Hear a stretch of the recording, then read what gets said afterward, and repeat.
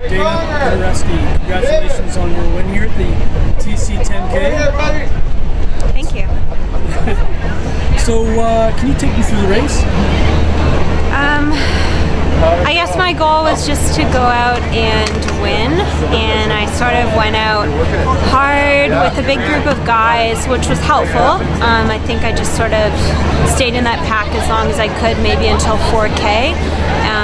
I knew that Emily was close behind me. I could sort of hear her in the first 4K, and I thought, okay, she's there, she sounds really fresh, but you know, you just remember that everybody's hurting, and getting into the windier section on Dallas Road, it was very gusty. I sort of lost that pack of guys, but I thought the odds are she probably doesn't have a pack either, and it was just sort of a grind.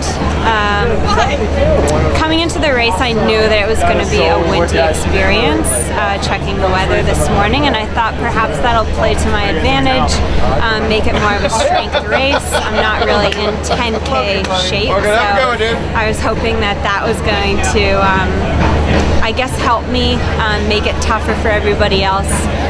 Maybe give me an advantage, I don't know. But I guess it did. It worked well. Happy with my time on a slower day.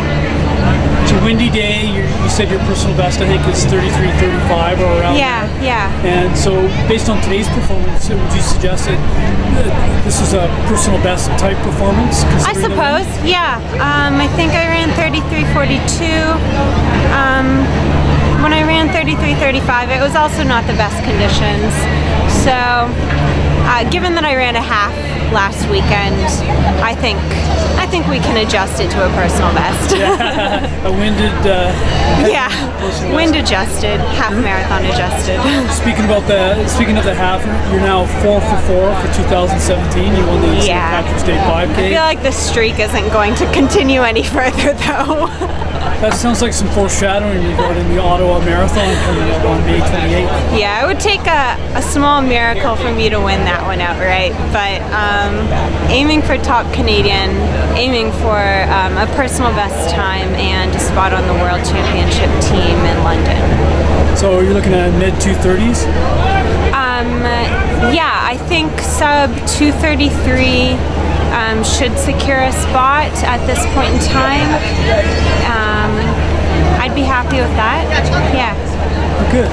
And then, so you ran the Scotiabank last week around the Bay 30K. You're a 3-time winner now. Yeah. You ran a fast time.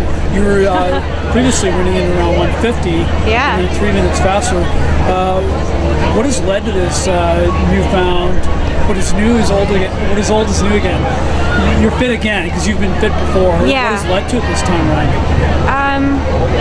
I think I was really fit going into Toronto Marathon in October, and that I had to take time after that for a sacral stress fracture, but I think that time off, because I was so fit going into that break, it was a lot easier for me to come back this time. So it just shows that, you know, in the fall I was really ready to run fast. It didn't happen. And then also I think just the marathon experience itself maybe produced, you know, an elevated level of toughness, you know, like giving birth. That was my baby. So now maybe I'm just like able to grind through it a little bit better, but even, you know, maybe it was also the break. Just that full, I basically did nothing at all for 2.5 weeks because I couldn't do anything, and maybe that was a blessing, just a chance for my body to completely recuperate after a tough year of training. Well, you did great again today, and so good luck going forward, and have a mother of a race May 28th at the Ottawa Marathon. Thank you so much.